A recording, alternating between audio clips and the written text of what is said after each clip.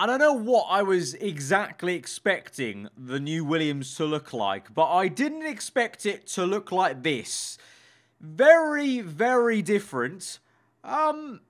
I rate the difference, because F1 teams are usually a little bit dull. They've obviously got brand guidelines that they stick to, so a lot of the times the liveries are evolutions of ones, which is why I said yesterday, you know, when the Aston Martin, or rather 2 days ago, when the Aston Martin launched, you know, that livery maybe for some people was too plain, but we know it will evolve and probably get even better over time. The Williams team, you know, they haven't really had, I guess they've had a brand guideline just white, basically, white and a bit of blue and some black in there, and last year's livery wasn't that inspiring. It was pretty decent, but it wasn't that crazy. So I like the fact that they've gone for a very arty sort of livery. You know, a lot of artwork going on there as I'm looking over to my other monitor here to just kind of look at it a bit more intently. You know, a lot of arty vibes going on with stripes and shapes. They've worked in the Williams logo into the top of the engine cover. And then actually, you know what? I really like the top of the chassis where they've got the bit of the kind of gold yellow, the turquoise blue, not turquoise blue, the light blue and then dark blue together. I think that looks really mean.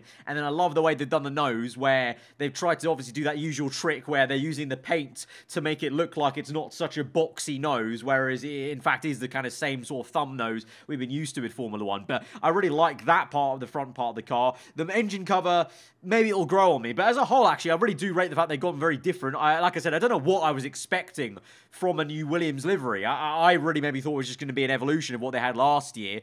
So let me know what you guys make of it in the comments below. Do you like it? Do you not? Because I feel like this one's going to be quite polarizing in terms of, you know, maybe some people just won't like the artsy style, but I think I appreciate it. It's not someone who's like made artier kind of mods and mod liveries for like, you know, the career mode and stuff like that. I do appreciate they've actually gone a bit artistic and tried to do some sort of design and not just sort of straight lines and blocking off parts of the car. But the main thing is going to be, how does this car drive? The big changes for Williams, what is it going to be? And how are they going to perform? Because obviously it was unfortunate that they weren't able to convert what was usually really great qualifying pace into race pace. That was the big issue. You know, Russell so many times was able to drag that car into Q2, have fantastic qualifying days. I'm thinking back to, you know, the very first, you know, rounds of the season. You know, Austria in the wet doing a mega job, showing that how good of a driver he is individually. You know, Latifi, he's just there, isn't he? He needs to really, you know, buck up and pull up his socks if I'm to be convinced that he kind of deserves to be there, apart from just his backing, basically, with his sponsors for the Williams team. But Russell, again, it's a season where, obviously, yeah, he probably maybe wanted to end up in a Mercedes car. He's going to have to firm it and be in a Williams for at least one more year.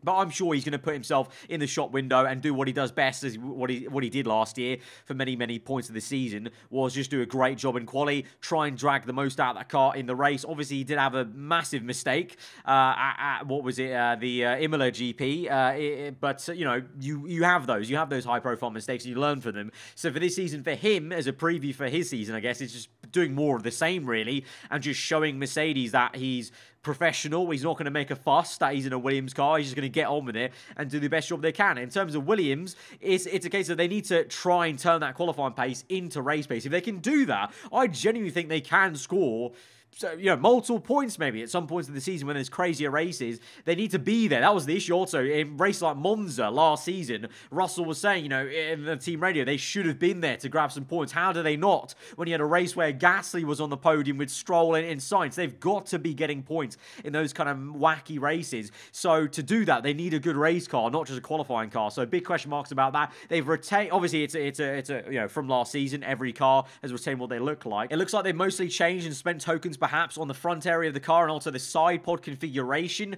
We've seen that's a big part of the side pod configuration, because, you know, that, you know, it's right in the middle of the car. It's where just behind all the barge wall bits and the kind of end plate bits. It's a very important part to try and get as much airflow around the car whilst also satisfying enough air to get into the coolers for the kind of radiators and such. And obviously we saw this last season, but it looks like maybe they got even more aggressive a bit with it, with the kind of suckering in and vacuum seal around those radiators, because we saw that last last year, where they went even more aggressive than Mercedes did with that kind of vacuum seal, and they've gone even harder with that, changing the around, and it looks like they've gone for an even higher configuration, it would seem, on the inlet. I'm just looking at the photos here, maybe even higher on the inlet, so kind of copying what Racing Point have done. Racing Point Aston Martin now. Aston Martin returned to a high inlet, because they actually had a high one in 2019, then went to a lower one, because they copied the Mercedes car of 2019, which had the lower one, so they went lower, and then subsequently, this is a real tongue twister, Mercedes last season went to a high inlet,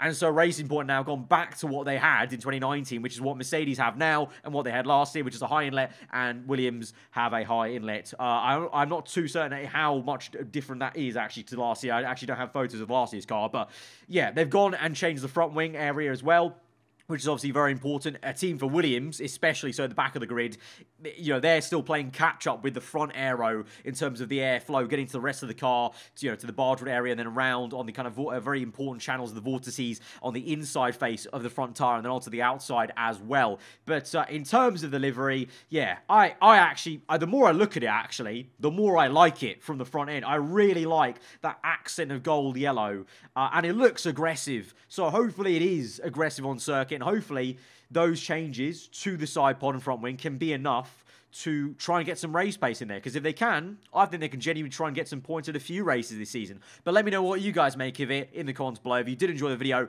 hit the like button. If you're new around here, do get subscribed for weekly Formula 1 content. And I'll see you guys next time. Goodbye.